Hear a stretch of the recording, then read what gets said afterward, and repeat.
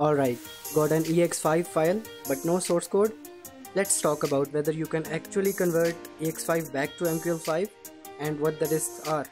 We'll even try decompiling an EX5 file and see what actually happens.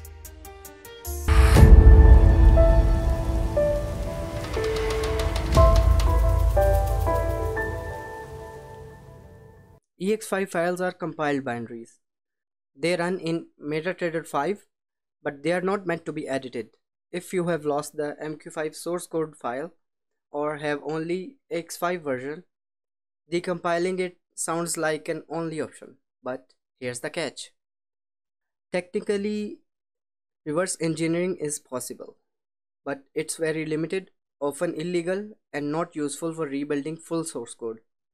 Decompiled code lacks comments, variable names, and often use obfuscated logic. You'll spend more time fixing it than writing the fresh one.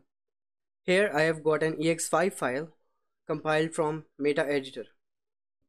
You'll also find various decompiler tools online that claims to convert EX5 back to MQL5. Let's try using one of them and see what it gives us. Browse the EX5 file and hit decompile. As you can see, the results are either broken, unreadable, or completely empty. That's because EX5 files are heavily optimized during compilation. Have you ever lost an MQL5 source file and only had the EX5?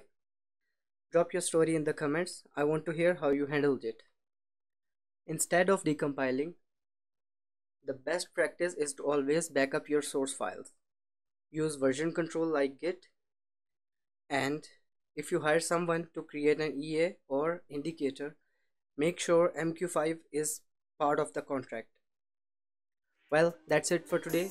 If you like this video, hit like and subscribe to the channel so that you don't miss the next one.